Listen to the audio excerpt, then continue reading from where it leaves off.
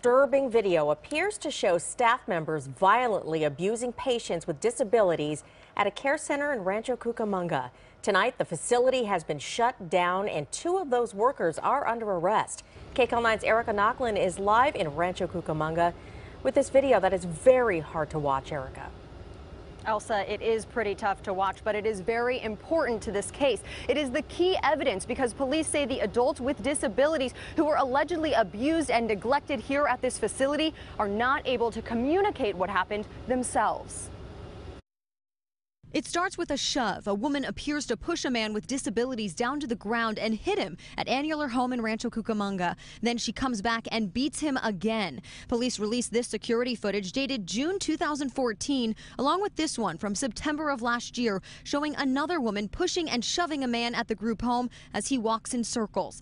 Police say the women in the video are Marcelin Sayotang and Rosalina Sayotang, who work at the facility. Marcelin calls herself the founder of the parent company, Signature Care, on her LinkedIn page. Police arrested them both on Friday. There are these people that can't take care of themselves, which is why they're in this facility, so that somebody else can provide care.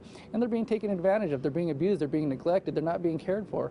And it's really sad. The women have since bailed out of jail. I tried reaching each of them, one in Rancho Cucamonga, the other in Fontana, but no one would open the door. We did talk with neighbors of both women who said they're both mothers of young kids. That is crazy. I did not expect that from her.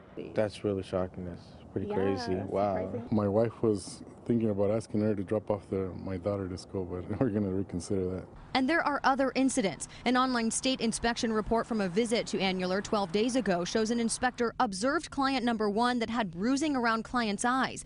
It went on to say Marcelin Sayotang told the inspector the client had self-inflicted the bruising. Another inspection report, this one from September, found hygiene supplies used by the clients were stained and had been contaminated. But now the problems appear to be much worse, and the facility is shut down while under investigation.